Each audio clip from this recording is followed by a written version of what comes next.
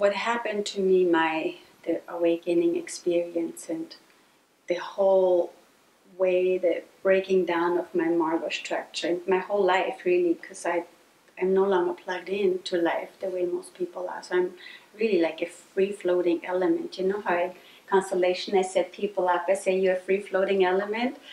You can move wherever you are moved to at any time, where the field wants you or where the movement is that you want it.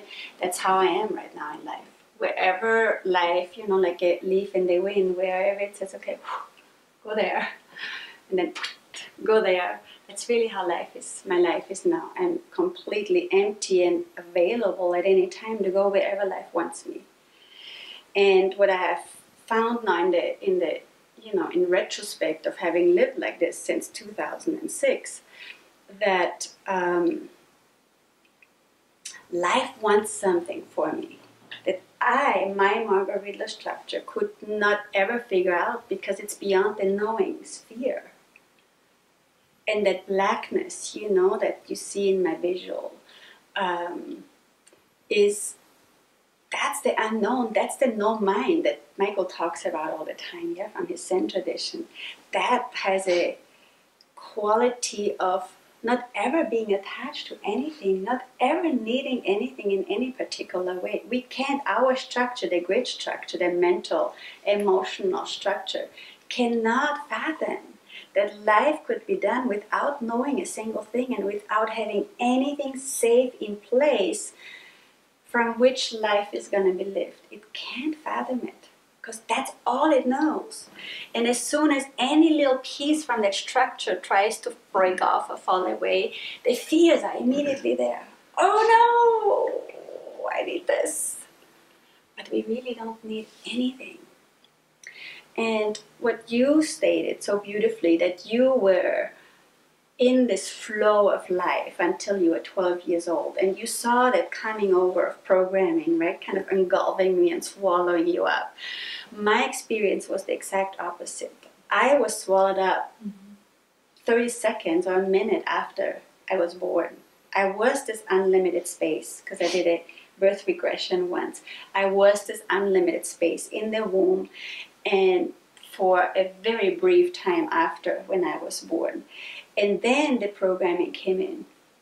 And ever since then, my movement has been, it's like, get out, out. How do I get out? How do I get out? I'm trapped. It's hell. I'm in hell. I feel like hell. Everything around is hell. Get me out.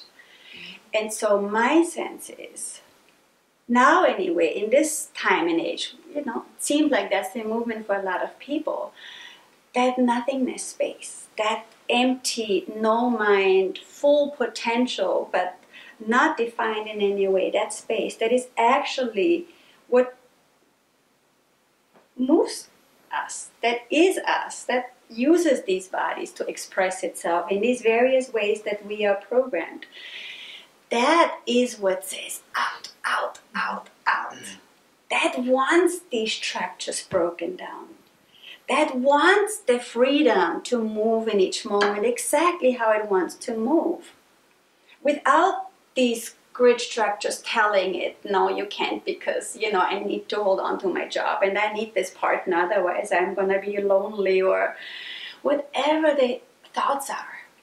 It cannot be free as long as we are bound by these thoughts and feelings that hold our sense of who we are in place, and how the world functions, because it doesn't function the way we think it does. We all hold it in place to function that way, because we're all, with our beliefs and thoughts and feelings, keep it in place.